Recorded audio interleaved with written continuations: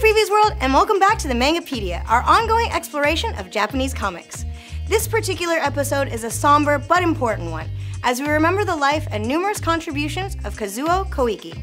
Koike passed away this past April, but we couldn't let another month go by without acknowledging one of the most important figures in the world of manga. Koike's signature was Lone Wolf and Cub with artist Goseki Kojima.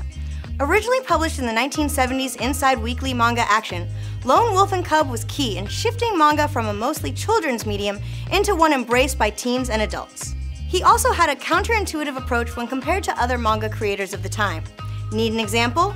Compare Lone Wolf and Cub to another title featured in Weekly Manga Action, Lupin III. Lupin III's creator, Monkey Punch, went for a modern-day, fun-loving crime series, one starring a troublemaking hero that effortlessly appeared to rebellious late 60s youths. Lone Wolf and Cub, on the other hand, starred Ito Ogami, a samurai living centuries ago within a now-vanquished social order. He was stoic, old school, and a dad.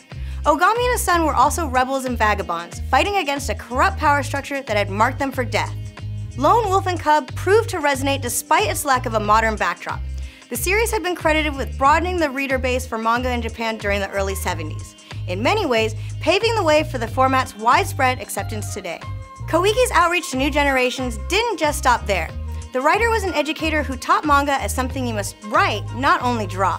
Koike was the personal teacher of Ranma Half's Rumiko Takahashi, Vampire Hunter D's Hideyoki Kokichi, and others. But Lone Wolf and Cub wasn't done breaking new ground. Years later, in 1987, it became the first manga series to be published monthly in English. Then, in 2000, Dark Horse released the entire series straight to graphic novel, a publishing approach that would become the industry standard. You can discover more about Koike by visiting your local comic shop. There you can discover other works by the author, titles like Crying Freeman and Lady Snowblood. Speaking of more manga, every month we give away a manga prize pack to our viewers. So, this month's question is, what magazine was Lone Wolf and Cub originally published in? Comment below and let us know. Good luck, and be sure to follow Previews World for more Mangapedia and more chances to win. Hey Previews World, did you enjoy this video? Then let's be friends. Follow Previews World by clicking that subscribe button.